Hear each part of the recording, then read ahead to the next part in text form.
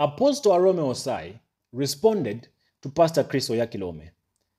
I played a video for you when Pastor Chris Oyakhilome was saying self-service is not a sin against God, but it's just a sin to your own body. And he was so clear that this is your own body. And this, your own body, has nothing to do with God.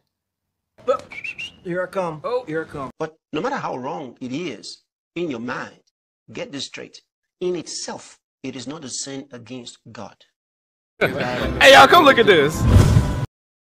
Now, I said that for a reason. There are many Christians who think that it's a sin against God, and Satan uses it in oppressing their minds and making them feel ineffective and inefficient in the things of God.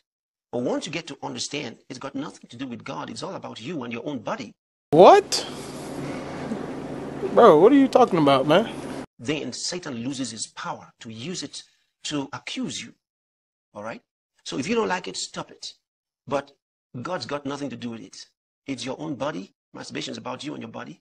And God is not offended by it. After he said this, it did not sit well with Apostle Arome Osayi.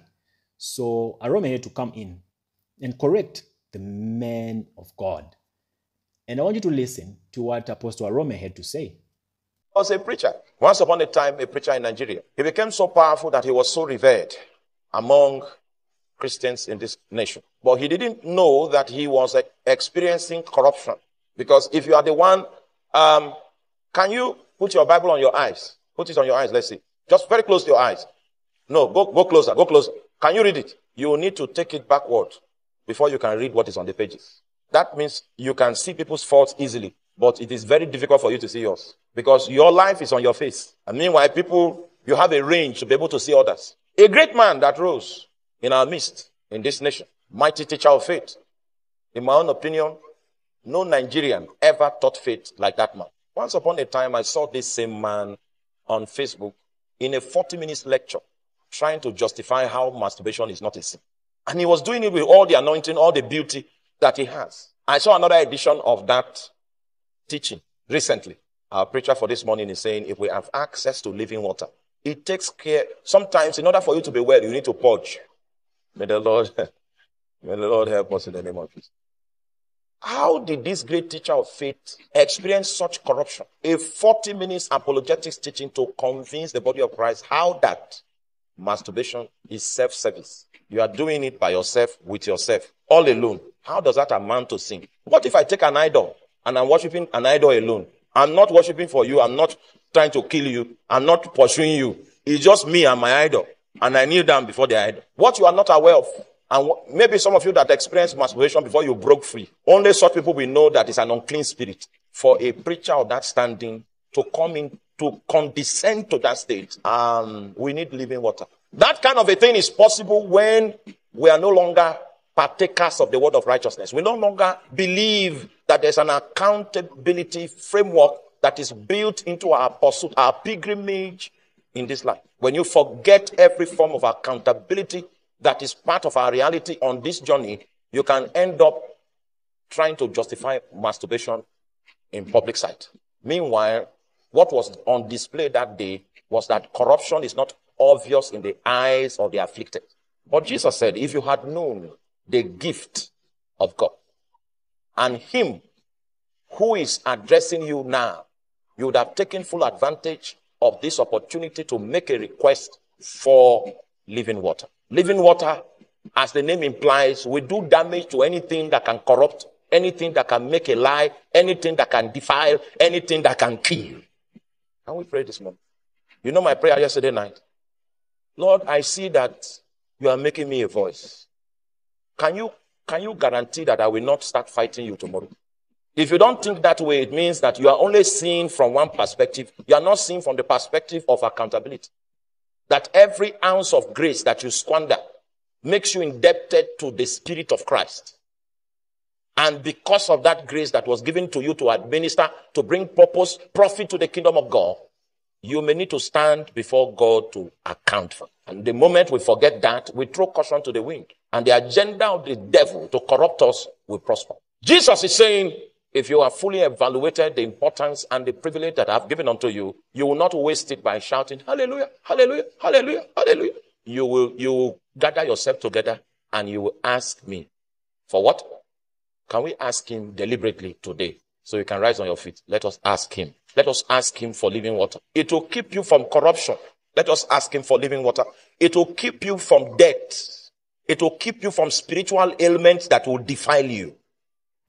I would say heads off for Pastor Arome Osayi. If we are to do an analysis of both, I would say Arome is in the right. I don't think men who claim to be representing God, to be Christ's ambassadors, should ever be found in a position whereby they glorify sin. Self-service, it's a sin. The roots of self-service all come from lust. Not only that, whenever you touch yourself to do anything with your holy temple, that leads you to release your sacred fluids. You have defiled the temple. You have desecrated the temple. You have unsanctified the body. And the Holy Spirit will never dwell in an unclean body.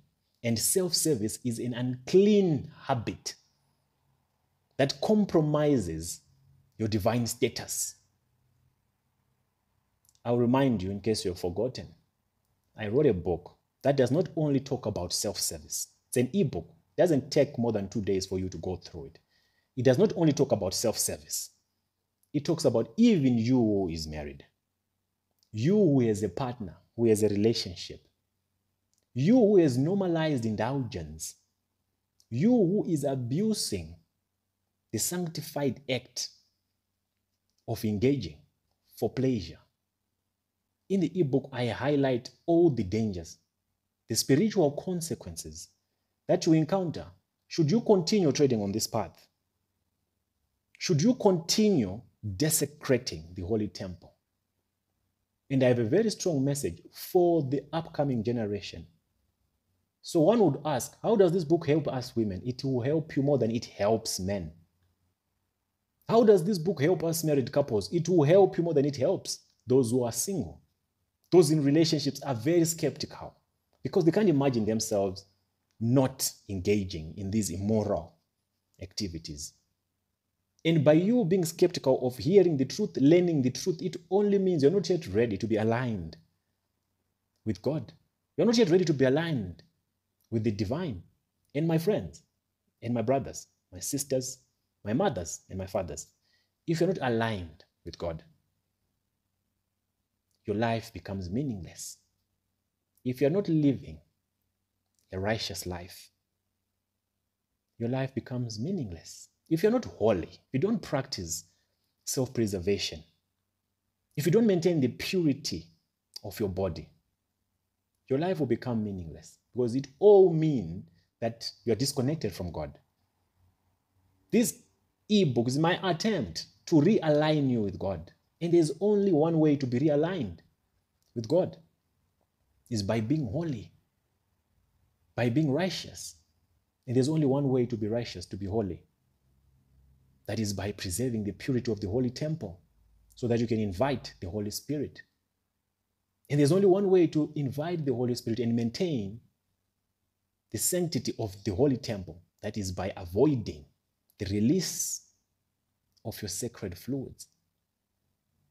It's not that difficult to practice celibacy. It's not that difficult to wait for the right partner to settle with. It's not. It sounds like it's a challenge, but its benefits are far much greater than those who indulge. So take a moment. I know most of you are not readers. You don't like reading. Neither do I. But this was the only way I can package this information and make it accessible to everyone so that it can leave a long-lasting impact, so that it can be burned in your spirit and in your memories, so that you can be guided, so that you can transfer this knowledge to those that you live with, to your children. Go check in the description or check in the comments. I'll put a link there. Go ahead and download the ebook. In 2 days or even in a day, you can read it in bits and pieces, but you'll be done before you even know it. And the knowledge that you will get, the revelations that you will encounter, they are mind-blowing. Your life will never be the same. So go ahead. It's the EJ trap, how every release dims your spiritual light. and hinders your financial blessings. Not only that, it hinders your ability to become who God made you to be, your destiny. Check it out and give me a review when you're done going through it.